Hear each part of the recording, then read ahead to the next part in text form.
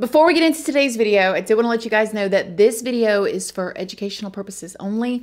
Please remember to be kind to everybody everywhere in your everyday life, in your home, in the grocery store, and especially in the comment section down below. Please do not show hate to anybody, anywhere.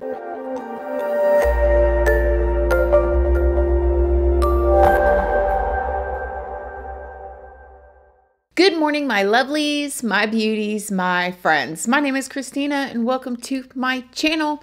If you're new here, thank you so much for clicking on this video. I really hope that you will subscribe, stick around, take a chance in hearing some things that I have to say. And if you are a returning subscriber, y'all already know, y'all are my babies. So good morning, good morning, good morning. How is everybody doing today? I hope you all are having an amazing day. So this is a bit of an older situation that I want to talk to you guys about. Have y'all heard about the situation about the teenagers that were up on this 60-foot bridge? This actually happened back in 2018, and there's some pretty good footage and stuff that I'm going to add to this video. But when I saw this, it just really reminded me, honestly, of my teenage years, and I wanted to ask y'all if y'all can relate in any way too, and then also get y'all's opinions on what ended up happening at the end of this and see if you guys think that the judge did the right thing in this situation. So in August of 2018, a group of teens decided to visit the 60-foot Molten Falls Bridge on the Lewis River in Washington State. So when people come to this park and they make their way to this bridge, it is a known spot where people will jump off of, mostly teenagers and young folks. And it's a very high up bridge, but the park has a sign up saying no jumping, no diving. And they have these signs up about no jumping because it can cause serious injury if you jump off of this bridge, of course, down into the water. For instance, back in July of 2017, a 47-year-old man was critically injured after jumping off of that same exact bridge. According to the Clark County Fire Chief, it's actually illegal to jump from that bridge because so many people have gotten hurt in the past. And because of all of these injuries, that's why the park had to put the sign up, no jumping and no diving. And if any of y'all are watching this and you're not from places where there's like a lot of lakes and waters and bridges like this, you're probably looking at this and going, who in the world would walk across this 60-foot bridge and look down and go, I think I should jump off of this. But then again, some of us are from surrounding areas with water, and that's kind of a normal thing. But even though the signs were up, people were still going out to the bridge and testing their luck. But on this day in August of 2018, 16-year-old Jordan Holgerson was up on the bridge. She was watching her friends get over onto the ledge of the bridge on the outside of the railing, stand there and jump off. And she was trying to hype herself in to jumping off of the bridge as well. She had even climbed over the railing and was standing on that little ledge there, looking down nervously. I mean, you're looking down 60 feet. That's a long ways down. But she was trying to muster up enough strength to jump off of the bridge with her friends. You know that old saying, if your friends jump off a bridge, are you going to too? Well, I guess Jordan, in her mind, was thinking about it. One of Jordan's close friends, 18-year-old Tay'Lor Smith, was with Jordan and was anxiously waiting for her to jump. This is when video footage captured Jordan nervously standing on this ledge where she can be heard nervously saying, no, I don't want to do it. This is when her friend Tay'Lor shoves her from the back and she goes off the side of the bridge. Watch this. 3, no, I won't go in 2. Well, she's saying no. No, I just... Ready? Oh, that's so... Now later, Jordan would say that her friend Tay'Lor had actually started a countdown, and Jordan was saying like, no, don't count down. If you count down, I'm not going to do it.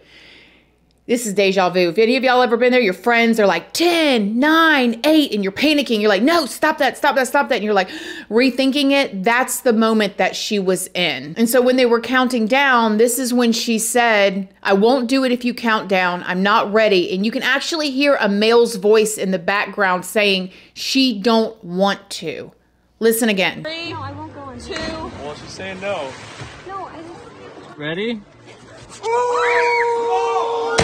Oh, that's so... Jordan would later say that when she was falling, she was panicking and she was trying to push her feet forward so she could land feet first, but she was not able to. She also said that she believed that in the middle of falling, she fainted, but she woke up when she hit the water chest first. 60 feet up. You know, a belly flop into a pool. Have any of y'all ever done that? It's painful. She did a 60-foot chest flop, belly flop into that water. Boom, and hit it. Now, doctors would come out later and say that that fall literally could have killed her. In the air, I was trying to push myself forward so I could be straight up and down so that my feet hit first, but that didn't really work. Oh, this could have been horrible. She could have died. When you fall 3 times your height, 50% of people will die. Jordan said that she didn't immediately feel any pain because of the adrenaline, but once an off-duty EMT pulled her out of the water and onto the rocks, she said she realized that she was struggling to breathe and she could see her skin color changing. Jordan was immediately rushed to the hospital, and this is where she found out that she had 5 broken ribs, a punctured lung, bruised esophagus, an injured trachea, a leg injury, and air trapped in the lining of her lungs. Later, when she was feeling up to it, Jordan said in an interview that she was happy to be okay, but that it would be 6 weeks before the pain went away and an additional 6 months before she could participate in sports again. Jordan's mother told the media that she thought that since Tay'Lor was an adult, remember Tay'Lor's 18, Jordan's 16, that she should be charged criminally for pushing her daughter off the bridge. She should probably just turn herself in. Realize what she did wrong. This is not okay. She could have killed my daughter. But then later in the middle of August, Tay'Lor went on Good Morning America and did an interview and said that Jordan wanted her to push her off the bridge. And the big question is, everyone's asking, why did you push Jordan? She wanted to jump and she was scared and she had asked me to give her a push and I didn't think about the consequences. I thought she would be fine. So she asked you to give her a push off the bridge because she didn't want to jump. Yes. Well, she wanted to jump. She just was scared she wouldn't be able to. And she ended up in the hospital. She had punctured lungs. She had broken ribs. Yes. Were you surprised that she was hurt? I was, but then again, I was with her when she came out of the water and I knew something was wrong, so it wasn't that big of a surprise, I guess. And you two have been best friends for years. Yeah, we were pretty close, yes. But now she says she wants you to sit in jail. Yeah. Does that surprise you that she said that? It's surprising. It's a little shocking, but it's understandable. She's probably going through a lot of confusion. And then the day after that interview, Jordan went on and said that Tay'Lor was lying, which I would just have to believe too. I mean, you could look at Jordan standing on that ledge and she did not look like she wanted somebody to push her off. Hey, Jordan, yesterday we heard Tay'Lor's side of the story for the first time. And one of the things that Tay'Lor contends is that you asked her to push you because you were too afraid to do it on your own. Is that how you remember it? Nope, I never asked Tay'Lor to push me, and I don't think I would have if I wouldn't have jumped.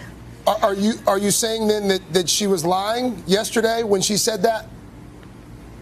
Tay'Lor was definitely lying in her interview yesterday because I can't imagine asking Tay'Lor to push me off a bridge. Tay'Lor said she actually went to the hospital, you know, to follow Jordan after she had been injured, but she was immediately turned away and she was asked to leave. Initially, when it happened, you reached out to her at the hospital. You actually went to the hospital. I went to the hospital. And what happened there? I got asked to leave. I wasn't allowed to see her, so I had left and went home. And have you had any communication with her since this all happened? We've talked on Snapchat a few times, a few text messages. I've apologized several times, but I have not been able to see her in person. And what was her response to your apology? It's changed quite a bit. At the beginning, she was very, you're fine, I know you didn't mean to hurt me. And then now she just doesn't answer. So. Radio silence. Yes. And do you think you two can ever be friends again someday? I hope so. I really do. I love that girl. I hope so. It's up to her. The ball's in her court. However, Jordan's friends and family told a different story. They said that Tay'Lor never actually came to the hospital and didn't even attempt to apologize to Jordan. So what ended up happening with these two teenagers? Where Tay'Lor was eventually charged criminally for reckless endangerment, and she pled not guilty. Prosecutors said they charged Tay'Lor because the push created a substantial risk of death or serious physical injury, and the charge could even bring up to a year in jail and possibly a fine of $5,000. In February of 2019, Tay'Lor's legal team said that they received a plea deal from the state and were reviewing it. They didn't share any of the details of the plea deal, but Jordan's family told the media they were okay with it. So they go to court with Tay'Lor. So Tay'Lor's going to plead guilty now for this plea deal, for her not to get any jail time or anything. So again, the prosecution and the defense agree that she's not going to get any jail time. She's going to get this other punishment. The judge said, I don't think so. And this does not happen often. If any of you guys have ever been in the court system, if you're in the legal system, you know that when the prosecution and the defense agree and they come up with a plea deal for something to plead guilty, very rarely does the judge accept the guilty plea, because the person is exchanging their plea to guilty from not guilty in order to get this agreement. Very rarely does the judge say, nope, I'm going to sentence you the way I want to. And that's what the judge did in this case. The judge ended up sentencing Tay'Lor to the same amount of time in jail that Jordan spent in the hospital.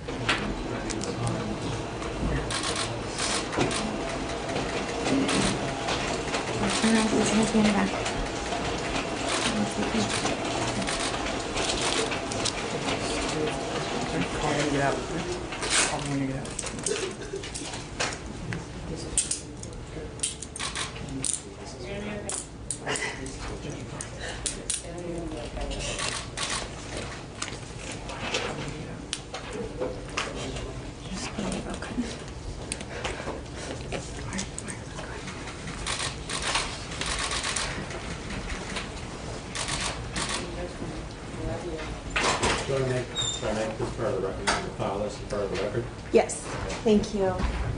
Now, it was only 2 days, but Tay'Lor was crying, y'all, and she was all upset. And I mean, it probably was a little traumatic for her because the jail is stinky and loud and you're in there with like real criminals and stuff like that. And she just felt like she was a teenager that just made a mistake. However, she could have killed that girl.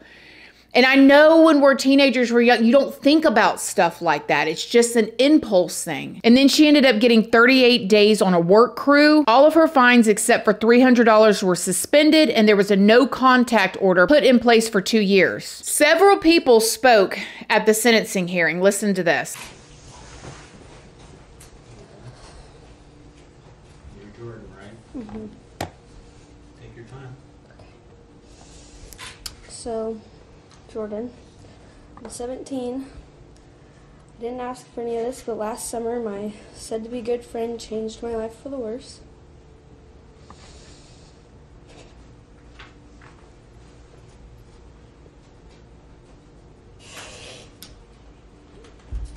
Want a drink of water, or we can, there's an advocate here. If you want her to read your statement for you, she can, or you can read it.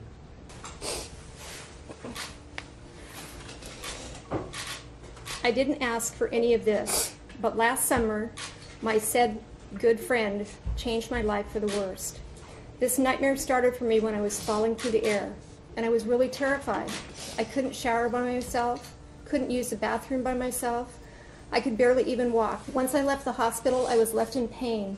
It was so bad that I was given heavy narcotics for weeks. To this day, my ribs have healed, but I still get pain and discomfort in that area. I also can't play my desired position for softball because my arm, which I'm still in physical therapy for. I've always wanted to play college softball, but now I may not get that chance. Even though it happened last summer, I can't sleep at night anymore because of PTSD and insomnia. I have these anxiety attacks that are so bad that my body feels like it's shutting down, and I feel like I'm going to die. This has taken over my life and limited the things I can do without having an attack. Through all this suffering for me, I'm just disappointed that Tay'Lor has not owned up to her actions and wasn't sincere about apologizing. I never wanted to be pushed off that bridge, and I said no, as seen in one of the videos, and Tay'Lor had no right taking away my right for making my own decision that day. I was really looking forward to a sincere apology, and all I've been receiving from the family is threats and lies. Tay'Lor has made me feel guilty and look like a bad guy in this situation when I need to remember that I have done nothing wrong.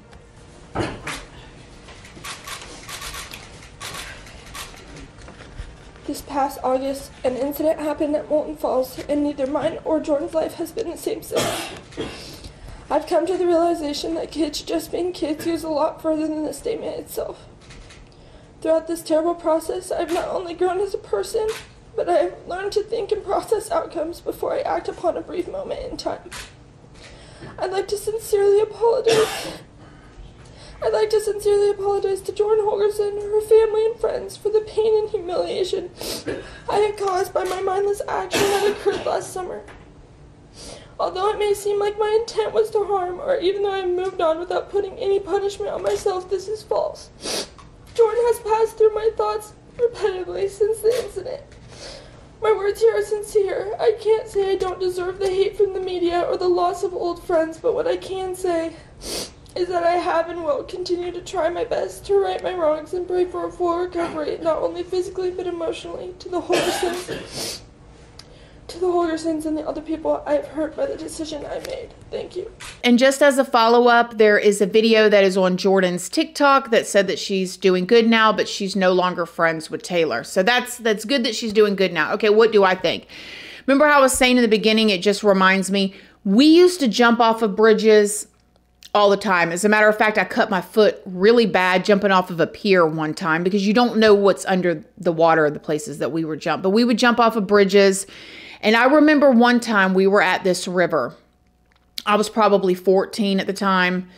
And there's one spot of the bridge that you can jump off of that is deep. The rest of it is shallow, but there's one hole on the side of the bridge where you can jump off of.